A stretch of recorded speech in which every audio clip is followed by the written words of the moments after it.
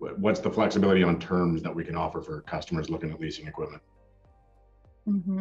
Yeah, in terms, so we can go anywhere as small as a 12-month term up to, we're even seeing now, just obviously kind of with how the market is going right now, up to 84 months on a finance. So, and kind of anywhere in between. So typically what we'll do is once we've that approval secured, provide different payment options on some different term lengths. And that allows, the customer to definitely see kind of what fits within their budget. And we can kind of custom tailor that financing to get it to be where that monthly payment is comfortable for the client.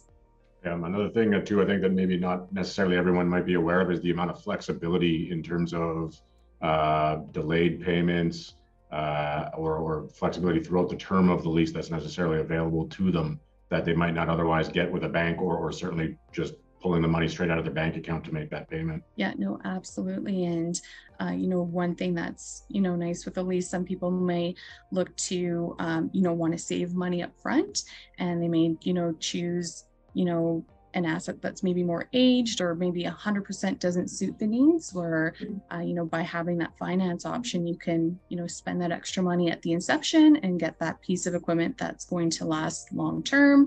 100% has the capability to do what it needs to do for the business to grow. So I think, as well as, the financing, just making sure that that piece of equipment they're getting is that best possible equipment upfront with, all of the, accompanying accessories that they may need. Yeah, I definitely feel like maybe not shorting yourself with the asset due to price. So we can overcome the price by different payment options that could be available there.